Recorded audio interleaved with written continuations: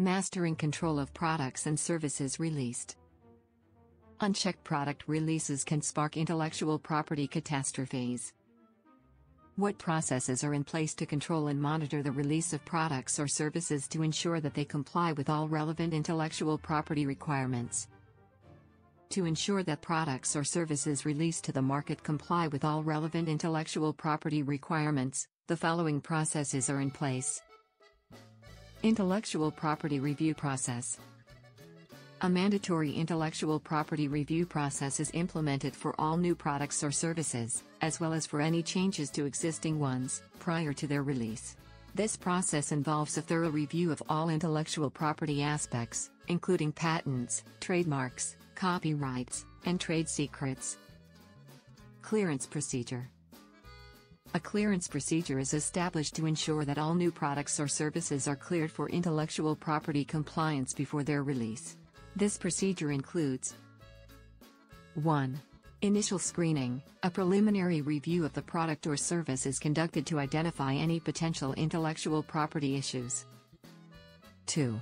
In-depth analysis. A detailed analysis of the product or service is performed to identify any actual or potential intellectual property conflicts. 3.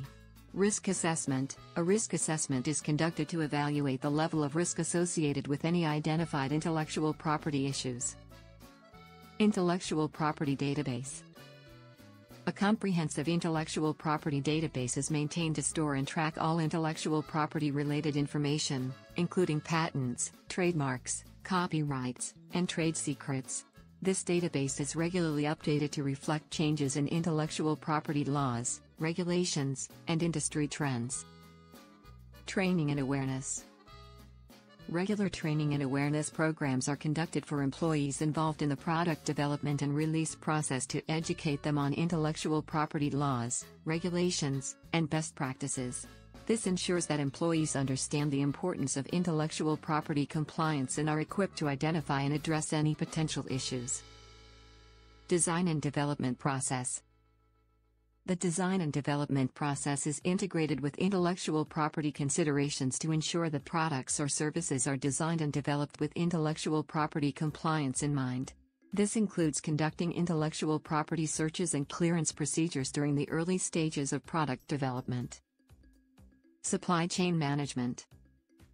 The organization's supply chain management process is designed to ensure that all suppliers and contractors comply with intellectual property requirements. This includes 1. Supplier selection. Suppliers are selected based on their ability to comply with intellectual property requirements. 2. Contractual obligations. Suppliers are contractually obligated to comply with intellectual property requirements. 3. Monitoring and auditing. Regular monitoring and auditing of suppliers are conducted to ensure compliance with intellectual property requirements. Post-release monitoring. After a product or service is released, regular monitoring is conducted to ensure ongoing compliance with intellectual property requirements. This includes 1. Market surveillance. Regular market surveillance is conducted to identify any potential intellectual property issues. 2. Customer feedback. Customer feedback is monitored to identify any potential intellectual property issues. 3.